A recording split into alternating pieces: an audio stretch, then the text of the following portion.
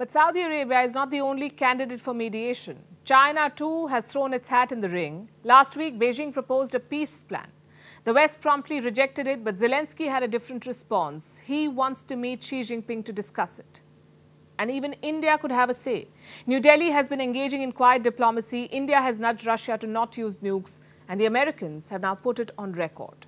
I was engaged with my counterpart, Mr. Lavrov. Others were engaged with theirs. But we urged, and I think successfully, other countries that might have a little bit more influence with Russia these days, like China, but also other countries like India, to engage him directly about their absolute opposition to any use of nuclear weapons. That was America's top diplomat describing how the mighty U.S. needs help to tackle Russia. It's a pretty complex mess right now. No side wants to concede an inch. America's grandstanding has not achieved much, and Europe is still debating on how to proceed. So they've left it to Zelensky to decide when Ukraine will stop fighting and when it will start negotiating with Russia. Until then, the West will keep throwing money at the problem. They'll keep pumping more weapons into Ukraine. But can they trust Kiev beyond a point? Last month, Zelensky carried out a purge, and now he has fired Ukraine's top commander. No reason given. His name is Edward Moskalyov. He was the commander of Ukraine's joint forces. His men were fighting in the Donbass, and Moskalyov was in charge since March 2022, right after the war began. Now suddenly he's been fired. What happened? No one knows for sure. Zelensky spoke to him on Friday, and on Sunday he issued a decree, one-line statement that announced the dismissal.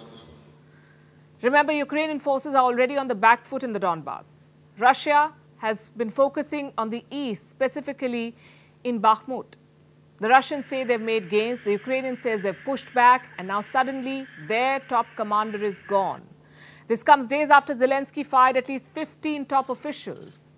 This included members of his inner circle. And these firings were on charges of corruption. The messaging and the timing could not have been worse. But the West is too invested in the war to pull out now. So they're sending more lethal arms. The much-awaited delivery of tanks began last week. Poland made the first deliveries. Long story short, instead of asking questions to Zelensky, the West is sending him arms and aid. And now he says he wants to talk to China. Zelensky wants to meet Xi Jinping to discuss his peace plan, the same plan that his Western partners dismissed. And here's something else that you must know. Since this war began, Xi Jinping has not spoken to Zelensky. Suddenly, he proposes a plan without consulting Ukraine, and Zelensky wants a summit with the Chinese president. Will Xi agree? No commitment from China yet. China's position on the Ukrainian crisis is extremely clear and consistent. Our core interest is to promote peace talks and push for the political solution to the crisis. We have always maintained communication with all relevant parties, including Ukraine. Maybe Zelensky could send a message through Macron. The French president is visiting China. He will travel to Beijing in April. Macron wants China to put pressure on Russia. He's looking for support on two fronts. Number one, stop Russia from deploying nukes. And number two, end the fighting as a precondition for talks. So expect Beijing to become central to the Ukraine story in the days and weeks ahead. In fact, tomorrow, China is hosting Alexander Lukashenko, the president of Belarus. Belarus shares a border with Russia and Ukraine, and Lukashenko is an important ally of Putin. He has allowed Russian forces to operate in Belarus, in his country, and launch attacks into Ukraine from his territory. Lukashenko is an important player in this game, so China wants to hear him out.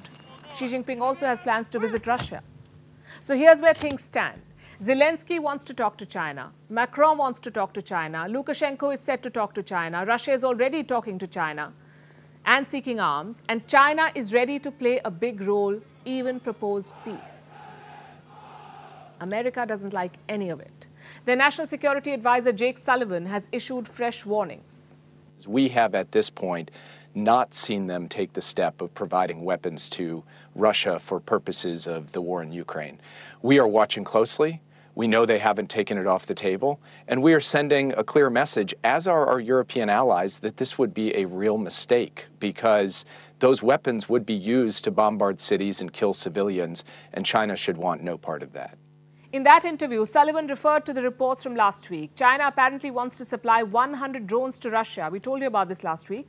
Beijing has rejected these claims that it will supply these drones, but the US says the claims have merit. In fact, Washington has sanctioned some Chinese firms. On what grounds?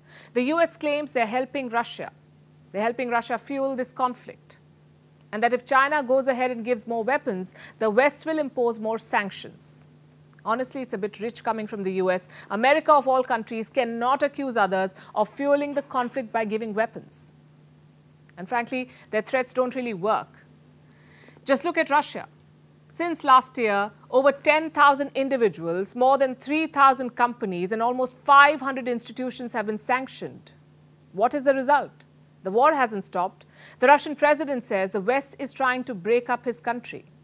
In today's circumstances, when all the leading NATO countries have declared their main aim is to inflict a strategic defeat on us so that our people will suffer, as they say. They have a single aim, to break up the former Soviet Union and its main part, the Russian Federation. Then, maybe they will accept it into the so-called family of civilized nations, but only separately, you see, each part separately. For what purpose? To coddle those parts and put them under their control. So how will the West respond to this? Russia is unrelenting in its offensive. China is challenging America and Ukraine, and Zelensky is keen to meet the Chinese president. 1 year into the war, the West is not winning on any front. What do you do when your country is on the verge of collapse, when you have no hope left for your motherland? Many leave in search of a better life for themselves and their children.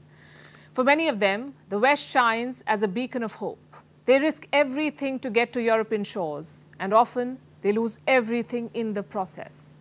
A boat carrying migrants has capsized off the coast of southern Italy. Dozens died as the rough seas tore their ramshackle boat apart. The migrants were from Afghanistan, Pakistan, Iran, and Somalia. So desperate were they to leave their crumbling nations that they decided to brave one of the world's most dangerous migration routes. Our next report brings you the details. Before the break of dawn on Sunday, the southern Italian town of Crotone awoke to a tragedy. Dead bodies had started washing ashore. A ship had capsized off the Italian coast. The ship may be too generous a way to describe the dinghy. It was a wooden boat, too small and fragile to survive the rocks near Crotone. The boat was ferrying about 170 migrants. It carried families, including young children. The migrants were from countries like Afghanistan, Pakistan, Iran, and Somalia. Countries ravaged by war, plagued by economic crises, bereft of opportunities. These people left their homes looking for a better life. They boarded the questionable boat in Turkey. They were promised a better life if they set sail for Europe. Instead, for many, the boat brought death. After the boat capsized, Italian rescue workers were at the beach for hours. They worked frantically to try and rescue any migrants that washed ashore. The rough seas and crashing waves hampered rescue efforts. By the time the sun set, almost 60 people were confirmed dead. None of the children who had undertaken the journey survived. A 1-year-old was among the dead. Around 30 people were still missing. The death toll is likely to rise. È una giornata di lutto per la Calabria. It is a day of grief for Calabria. This is a struggle that falls into a general indifference. Calabria is a region that welcomes people. Last year, we welcomed 18,000 migrants, but we can't be abandoned by Europe. This type of tragedy should have been avoided the day before and not lived how we are living it today and how we will live it tomorrow. Italy's Prime Minister Giorgia Meloni expressed sorrow at the deaths. She blamed human traffickers for the disaster, people who charge a fee to smuggle the desperate migrants into Europe. They were involved in this accident as well. During the operations, an alleged smuggler was also identified, together with the Carabinieri patrol, and investigations are currently underway to ascertain responsibility for 3 other alleged smugglers, also of Turkish nationality, who are currently on the run, and the search is ongoing. Every year, thousands cross the torrid Mediterranean Sea to seek greener pastures in Europe. and every year hundreds die. It's considered one of the world's most dangerous migration routes. 20,000 people have died or gone missing at sea in the central Mediterranean since 2014.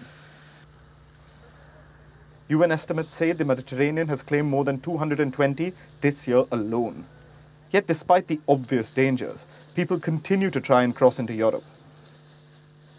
Even though Europe is reeling from the war in Ukraine, it's still preferable for the migrants compared to their battered home nations. Migrants try and land in southern Europe and then make their way up. Northern Europe offers them refuge and a chance at a better life. And can you blame them? Their choice is often between dying at sea or dying at the hands of their brutal, ineffectual government. At least with migration, they're given a small glimmer of hope.